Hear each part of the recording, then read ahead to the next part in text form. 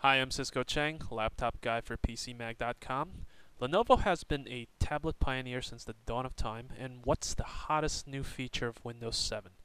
Multitouch. This is the Thinkpad X200 tablet with a multi-touch panel that supports up to two-finger touch. Since this is a convertible, the X200 has one of the best keyboards in the industry. The little dot there is track point only, though, so no touchpad, folks.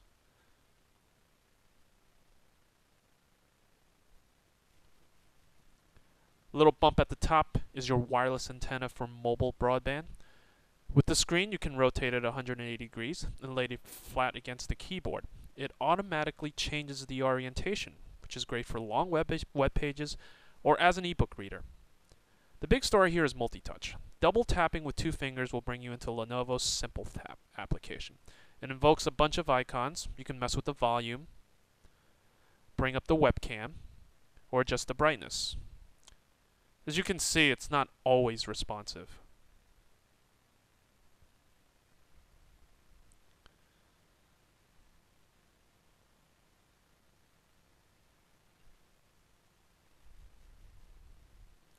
Comes with Windows 7 Touch Pack, which includes a bunch of games and apps for multi-touch.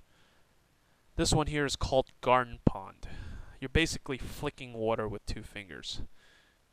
It's neat, but not what I would call an essential business feature.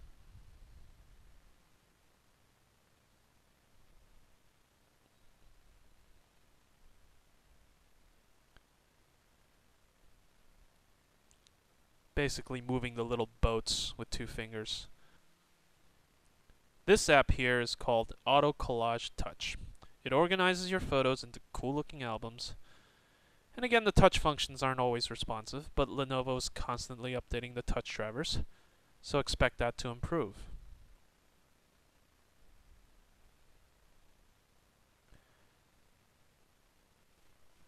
Now, outside of these included apps, you can do the usual touch stuff within Windows 7, like rotating and pinching various file types.